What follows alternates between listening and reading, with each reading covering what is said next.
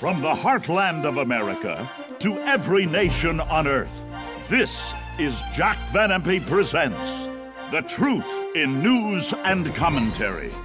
Here now are Doctors Jack and Rexella Van Impe.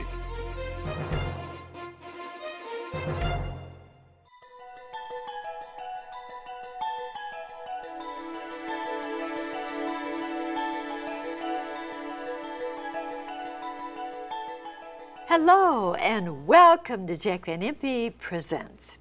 Today we're going to be focusing on some things of which we're all aware. Of course, this first one has to do with something that we read about all the time right now this summer. The West bakes under heat wave as Mercury sets records.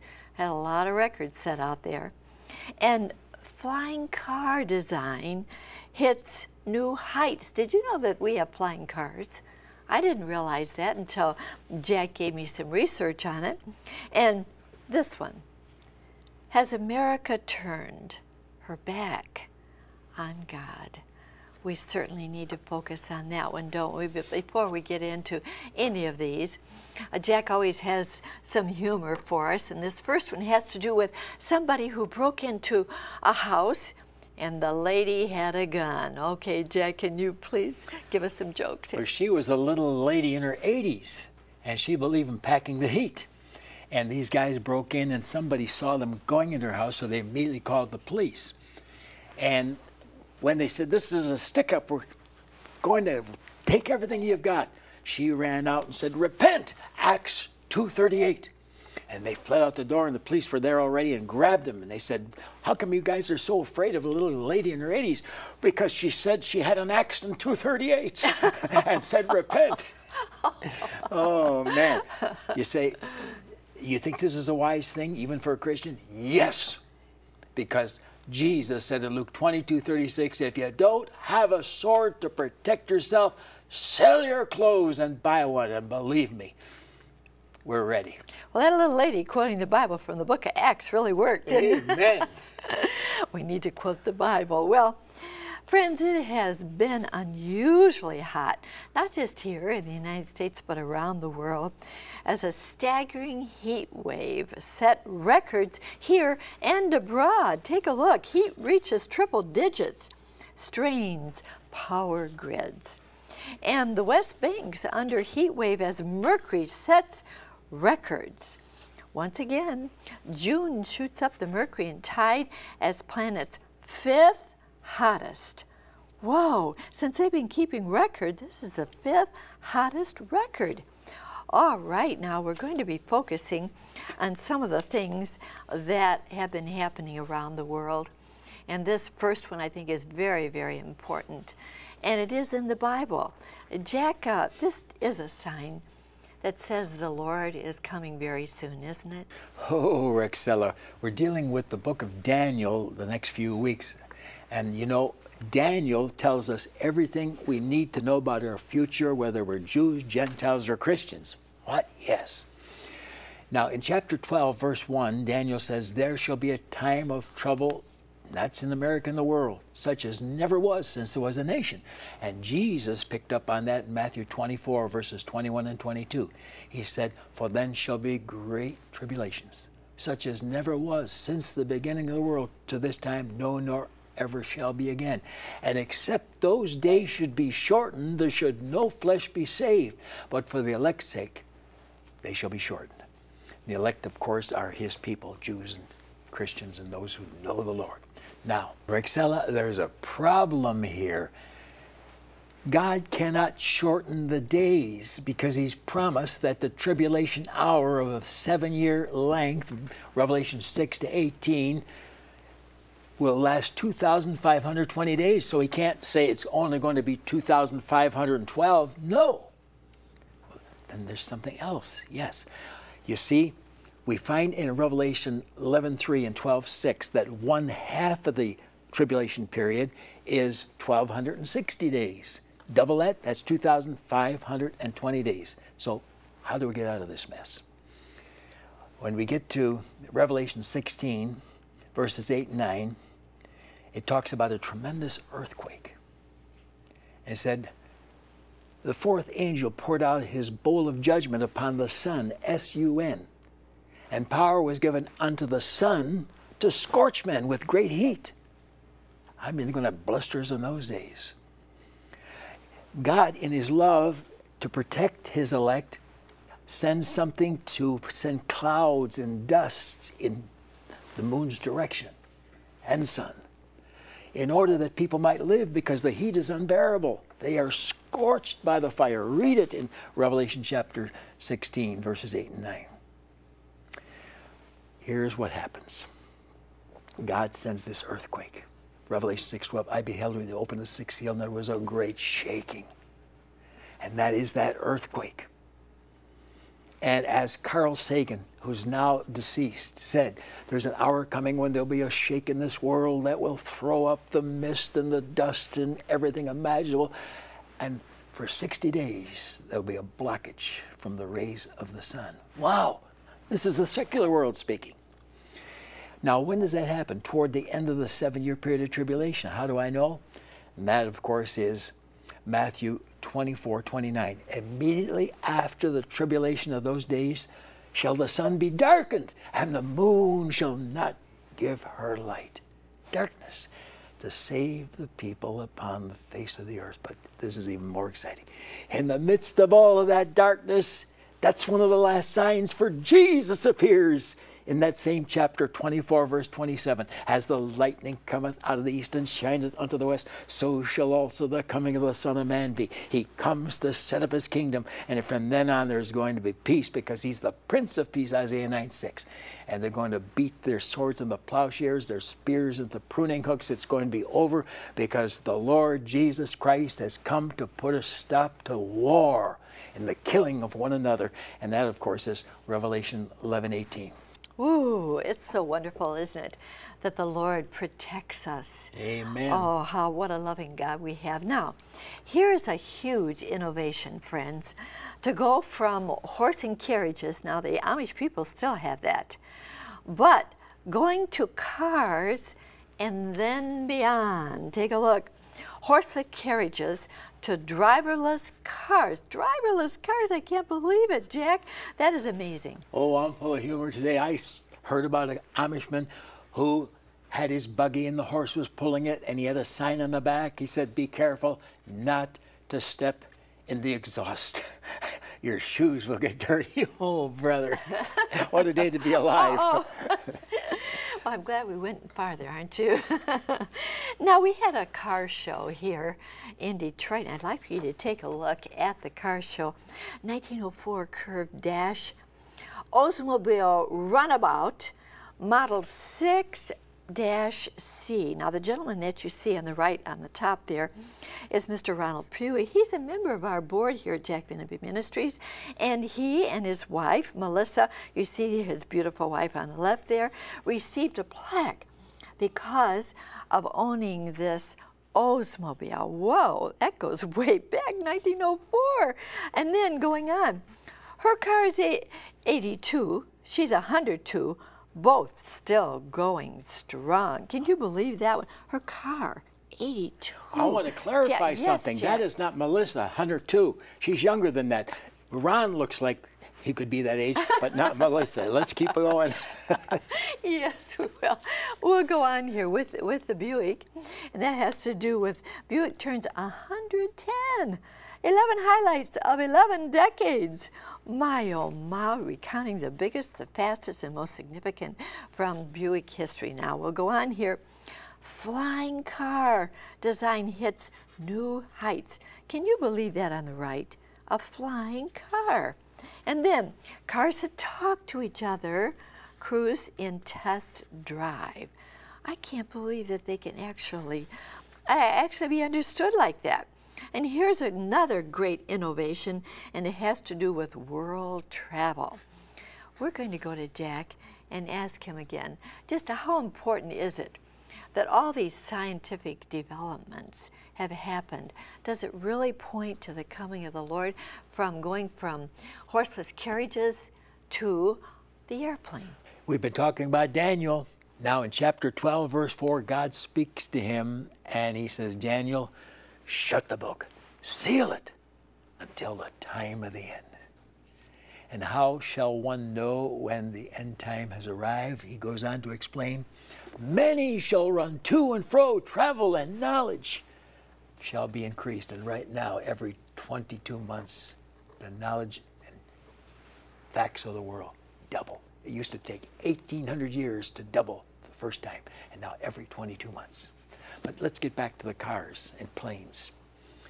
Man, if you don't believe the coming of the Lord is near, you've missed it. Nahum chapter 2, verses 3 and 4. The chariots shall be with flaming torches in the day of his preparation. The chariots shall rage in the streets. They shall jostle one against another in broad ways, accidents. They shall seem like torches, headlights and taillights, and they shall run like lightning. It's arrived. But what did he say? In the day of Messiah's preparation, in the day when the Lord Jesus Christ is going to come back and set up his kingdom in Revelation 19:11, when he comes on that white horse. And he comes as the King of the Kings and Lord of the Lords, verse 16, to rule and reign for 1,000 years, and then to be recommissioned, 1 Corinthians 15, 24 to 28, and then to rule on this earth forever and forever, because the world's never going to end. And when Daniel talks about the end, he doesn't mean the end of the world. He means the end of the church age before the kingdom begins. And I'll prove all that just a little bit later. The Bible plainly says that it's a world without end, Isaiah 45:17 and Ephesians 3:21, and Daniel agreed, for he said there's a world government coming. And when it comes, there'll be 10 divisions, as we're going to show you next week. But get this now, and out of that group will come a dictator. And get this, oh, this is exciting now. In the days of these 10 kings, and we're going to show you that it's all here now, shall the Lord God of heaven set up a kingdom which shall never, never be destroyed. It shall stand forever. How long? Forever? Forever. So he wasn't teaching the end of the world. He was teaching the end of the church age. When we're raptured, come up hither. And then 7 years later, return with him. You know, Jack, today, I was talking to people about some of the things going on in the world. We're going to be going on to financial disaster globally in just a moment. But I said, you know what? It all comes out to something that's good. I'm so glad that we have a blessed, blessed hope. And now, friends, I just want to talk a little bit about the offer that we have. And it's entitled, whoa, Awake America 2020. And we need to wake up, don't we, friends? We need to be ready for the coming of the Lord. I'm trusting that you'll write for the video. Awake America. There's so much that we're going to be dealing with. We're going to be dealing with the stress that people are going through, what it results in. We're going to be dealing with a war in the Middle East that's coming very, very soon. Very important. So please write. I'll be happy to send you Awake America 2020. Now here's our announcer to tell you how you can receive it. Chuck? Thank you, Rexella. Oh, my friend, to order, have your credit card ready and call toll-free 24 hours a day, 1-800-JVI 7777. To order by mail in the U.S., send your donation of $24.95 to Jack Van Impe Ministries, Box 7004, Troy, Michigan 48007. In Canada, send your donation of $24.95 to Jack Van Impe Ministries of Canada, Box 1717, Postal Station A, Windsor, Ontario, NINA 6Y1. Now, once again, here's Rexella. Thank you so very much, Chuck, and I want to encourage you, write and get that. Awake America 2020. Now, friends, we're going to, as I said, be talking about financial disaster globally. And the first one, the disaster that we want to really focus on, really hit Jack's heart because he grew up in Detroit. Take a look at this first headline, Detroit's Reckoning. City files largest municipal bankruptcy in history. The Motor City goes bust. And Detroit not alone with debts built on promises. Now, many cities are buried under pension burden. Now, here's a comparison of the cities. And they, of course, are very, very detailed here, but I'm just going to name them: Detroit, Chicago, Los Angeles, and Baltimore. Going on, economic woes abroad bode ill for the United States. You know why? The renewed fears of a global slowdown come after months of hope that a stronger recovery was finally taking shape. We were banking on that. European banks are stung by Detroit's financial woes because European banks bought a total of $1 billion of Detroit bonds. And a new twist in Argentina's bid to dodge its debts. Now, they were hoping that the International Monetary Fund would help them, but no way. We are in trouble, friends, worldwide, financially. Economic disaster. Pointing to the coming of the Lord, Jack? Rexella, let me first of all, before I answer your question, say I grew up in Detroit. My parents came from Belgium, and they were immigrant laborers picking beets. And they had it so hard. But then they moved to Detroit, and I grew up there till I was 21 years of age and loved it. And I'm a graduate of Denby High School. Yeah, some of you wondered about me. And guess who sat in front of me? You know Art Van Furniture Store?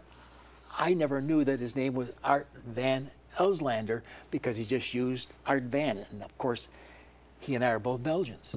And one day when I saw it recently, it was Van Elslander. 2 16-year-old boys were sitting in high school. And he always sat in front of me because Elslander preceded the I, Impe. Van Elslander, Van Impe. Pretty good for 2 Belgian boys, huh? Amen. Now, let me get into the problem that's coming. Jesus said in Matthew 24, verse 7, Mark 13, and Luke 21:11, that there would be hunger, famine, starvation. Why? James 5 begins to tell the story, verses 1 to 4. He says, "Go to now, you rich men, weep and howl for your miseries that shall come upon you. You've heaped treasure together for the last day, and oh, we're rejoicing." But he says it's all coming to nothing. And so they're weeping and wailing in James chapter 4 because they're losing it. And then Revelation 18 picks up on it. Verses 10 and 17 and 19. Verse 10, "For 1 hour is thy judgment come." Verse 17, "In 1 hour have all her riches come to nothing globally." Verse 19, "In 1 hour is she made desolate." It gets so bad that even in Ezekiel 7:19, they're casting meaningless silver into the streets, and their gold is being confiscated. And that horseman in chapter 6 of Revelation, the third rider of the apocalypse, cries out, "A measure of wheat for a penny, a measure of wheat for a penny." A measure was 16 ounces, a penny a day's wages. Dangerous days ahead, according to Daniel. Jack, we promised that we would deal with something that's very, very disturbing to my heart. So much is happening to give evidence that the United States seems to be turning our hearts away from God and from our Savior, Jesus Christ. Take a look here. Franklin Graham, we have turned our backs on God. And here, take a look. No pray zone. How the U.S. military is fighting religious liberty. Does that not break your heart? They're telling them they can't do it. And going on, Pentagon taps anti-Christian extremists for religious tolerance policy. Now this is what Mr. Weinstein had to say today. "We face incredibly well-funded gangs of fundamentalist Christian monsters who terrorize their fellow Americans by forcing their weaponized and twisted version of Christianity upon their helpless subordinates in our nation's armed forces." Oh, Mr. Weinstein, you are so wrong. And then going on, chaplains are pursuing their mission in a military suddenly hostile to Christianity and ready to suppress religious freedom. Now, this is such a very, very powerful article. If we put that on the screen, I would love for Jack to read what it has to say, please. This year, an Idaho Air Force base removes a painting called "Blessed Are the Peacemakers" because it references a Bible verse. My, my. Also this year, an Army Reserve training brief on hate groups declares that evangelical Christians and Roman Catholics are extremists as dangerous as Al-Qaeda. Really? Last year, a superior tells an Air Force major to remove from his desk the Bible he had kept there for 23 years. An Army lieutenant colonel instructs his subordinates to recognize the religious right in America as a domestic hate group like the Ku Klux Klan and neo-Nazis. God forgive this blasphemous person. 2 years ago, Christian prayers were banned at the veteran funeral services in Houston's National Cemetery. Bibles temporarily banned at Walter Reed Army Medical Center, a Christian cross banned from a military chapel in Afghanistan, a chaplain called into a supervisor's office and chewed out for closing a prayer with the words, "In Jesus' name." God forgive us. Our Congress and Senate voted and said, we will not allow this. You will be allowed to talk about the Lord. Thank them. All the members of Congress and Senate. And remember, it's all blamed on the Pentagon. Only God knows why. But Jesus said it would happen. He said, you shall be hated of all nations for my name's sake, Matthew 24:9. USA Today just said 130 nations of the world hate Christianity and Christians. It's coming. Oh, this is tender. And this is Jesus speaking in John 15, verses 18 to 20. If the world hate you, remember it hated me before it hated you. If you were of the world would love his own. But because you're not of the world, but I have chosen you out of the world, therefore, the world hates you. Remember, the servant is not greater than his Lord. If they have persecuted me, they're also going to persecute you. And 2 Timothy 3:12 says, all who live godly in Christ Jesus shall suffer this kind of persecution like our military men are suffering. And they were even told they could be court-martialed if they talk about Jesus and use his name. Now hear me, folks. It's going to get worse. Revelation 6:9, I saw under the altar the souls of them that were slain for the word of God and the testimony of Jesus. And in Revelation 20, verse 4, they're being beheaded because of their Christian message. Enough said. Oh my, how we need to be praying for our country, don't we? And for the world. In the beginning of the program, Jack referred to the fact that knowledge would be increased just before the coming of the Lord. What a difference a century can make. Take a look, big data, meet Big Brother. Oh my. If computers can now predict our behavior, should governments watch our every move? Oh my. FBI director says surveillance drones used in the United States. New supercomputer could be world's fastest. And China's Tehani, number 2, retakes fastest supercomputer crown. In other words, they have gone ahead of everyone. Jack, I believe knowledge is right there.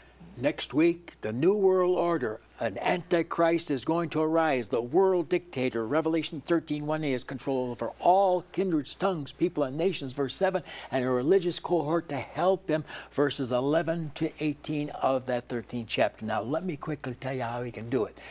We now have a computer called Titan, and it can do 20,000 trillion calculations per second. But wait, wow! They say when we do it full speed, we can do 54,000 trillion calculations per second. What does that mean? There's 7 billion of us. They can get 600 pieces of information per second on all 7 billion of us at the same time, simultaneously. You think the Big Brother can't take care of what's coming and what our government's been doing, interviewing and trying to get all of our information and checking out our telephone conversations and now even the mail, where it's being mailed. God help us. This all happens during the 7 years of tribulation, but Jesus is coming and we're going to hear, come up hither, Revelation 4:1, and we're going to miss all of this mess. Revelation 3:10, I'll keep you out of the hour of testing that comes on the whole world. Amen. Come quickly, Lord Jesus. Jack, you've gone right into the good news. That's good news, isn't it? That all the things that we're seeing right now, oh my, from the disaster of trying to wipe out our faith in God, to all the innovations that have happened in recent years, the last 100 years, they all point to the coming of the Lord. How wonderful. But are you ready? We need to be ready for the coming of the Lord. We can be ready if you have Him in your heart. Have you accepted Him as your Savior? Oh, please pray this prayer with Jack as he gives the invitation. Jack. They shall call His name Jesus, for He shall save His people from their sins. And oh, how He loves you. I don't care what you've done, how often you've done it, how hideous, heinous your sin may appear in your own eyes. The blood of Jesus cleanses from all sin. If you ask Him to cleanse you, will you do it? Lord Jesus, Savior of the world, thank you for that precious blood that washes away sin. And mine today, for I'm receiving what you did. Lord Jesus, come in my heart now. Save me. I want to be ready for your return. Amen. Amen. Oh, I trust that you prayed that prayer, the most important prayer of your life.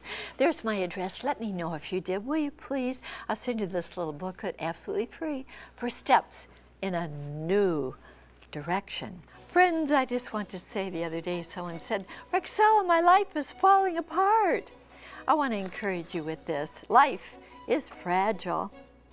Handle with prayer. We'll look forward to being your home again next week, and until then, remember, God cares for you. So do we so very, very much.